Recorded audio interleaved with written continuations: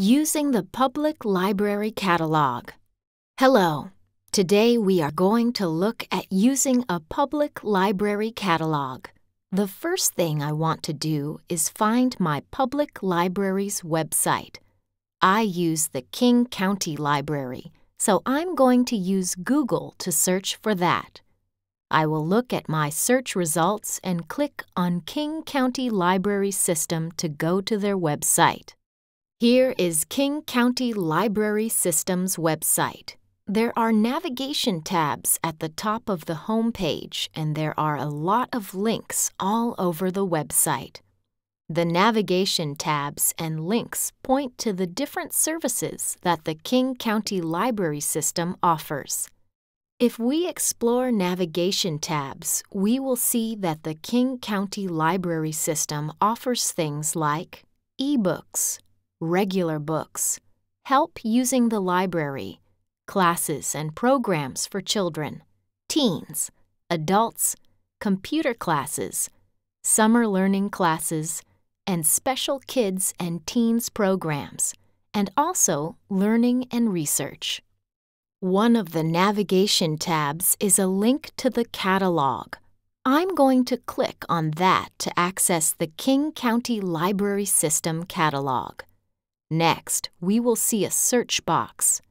This is where you will type keywords to do a catalog search. But this page is not only for catalog searches. Quite a few other things are highlighted here. You can see recently reviewed books, books that people are writing reviews about, or recently reviewed DVDs and music. So as you can see, you can get many different things from your public library. Let's do a search by keyword. There are other search options. For example, if you know the title of the book you are looking for, you can search by title. Or if you want things by a particular author, you could search by author. But I'm looking for a book on resume building for a job. So I'm going to do a keyword search using the keywords resume and job. My search has given me 362 results.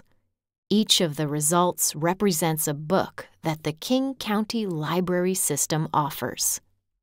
On the left of my screen, I can filter my results using different kinds of filters. For example, I can look for a certain format such as a book, audiobook, or a movie. I can also narrow the search by filtering by author or language. I can also narrow by location.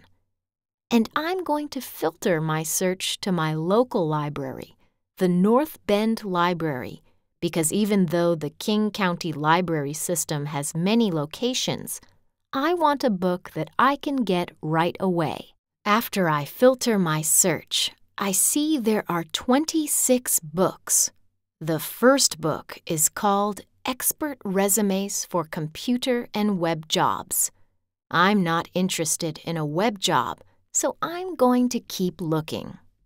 Here is a book for resumes for re-entering the job market. That might work. I'm going to click on the title and read a little bit more information about the book so I can decide if it's right for me. If I decide I want this book, I can either place a hold on it by entering in my King County Library System barcode number from my library card, or I could print this out and run down to my library and check it out. When I got to the library, I could ask the librarian for help finding the book, or just go to the shelf, look for this call number, and find the book myself. Let's do one more search, just to make sure we've got the hang of it. Perhaps I also want to build a deck off my house, but I don't know how to do it. So I need to search for a book using deck building as a key word. This time, I want a title that I can access online because I don't want to go to the library. I just want to access it right now. To find a book online, I will set the filter to include e-books. My search results show that there are 3 ebooks that fit my search. The first book is called Here's How: Decks Build Your Own Deck in 12 Easy Steps. This is an ebook or electronic book, which means that I can get this now. To access this book, I click on the title. On the left of my screen, I can request to download this book. To do this, I would just enter in my barcode number and password. Then I would have access to this book instantly. You have learned how to use the King County Library System catalog. Now it's your turn to explore your local library catalog. If you have any questions, please ask your local librarian or your teacher. You can also watch this video again if you need help.